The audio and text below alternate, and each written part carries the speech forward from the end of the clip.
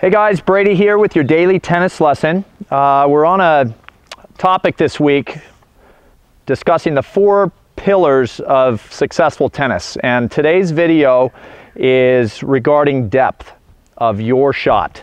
Okay, we did a little bit of work yesterday on consistency. So, you know, what for me becomes the second most important idea with the results of my shot is getting depth on my opponent's side of the court. So I'm going to back up here for a minute, hit a couple balls, get you guys inside my head in terms of what I think about to produce some depth. One more time, Mark. Okay, so obviously first and foremost, it's height over the net.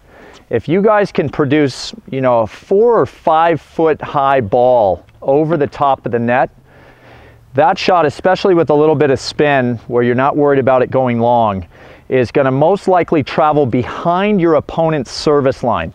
And that's a really important idea for you guys, because generally, if your shots get behind your opponent's service line, you are keeping them back at their own baseline. And I think you'll notice that when you guys land your shots inside your opponent's service line or in the service boxes, a lot of times it becomes an approach shot for your opponent. So at that point, you will go on defense. Okay? The other really important thing about getting depth is that the most common miss I see around the club at the 3-0, 3-5, even 4-0 level, the most common miss is in the net. And that's because the swing breaks down, the movement wasn't good enough, a little bit of nervousness.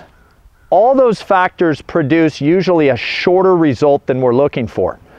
So by attempting to get more depth, we are taking that common miss out of play. We're playing the ball high enough that maybe once in a while I miss the ball long, but I'm attempting a fuller, longer stroke usually. I'm using my body more to swing the racket when I attempt depth.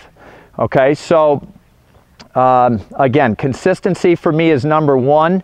Once you guys feel like you're producing really good movement, consistent balance, and solid strokes on a majority of your swings, I want you to step your game up. This second pillar of success is getting the ball deeper in the court than you have been.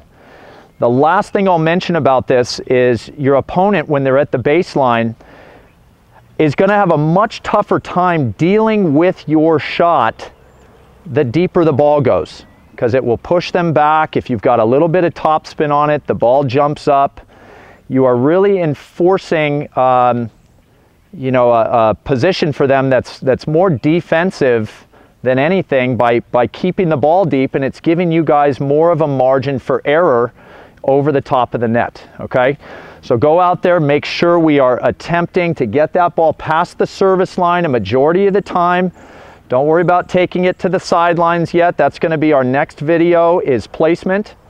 Just work the ball center of the court, nice and high, and go for extra depth. Okay, so that's all I got for you guys today. Please click like below this video, and if you happen to be watching on YouTube, please subscribe to our channel. Thanks, and we'll see you guys soon.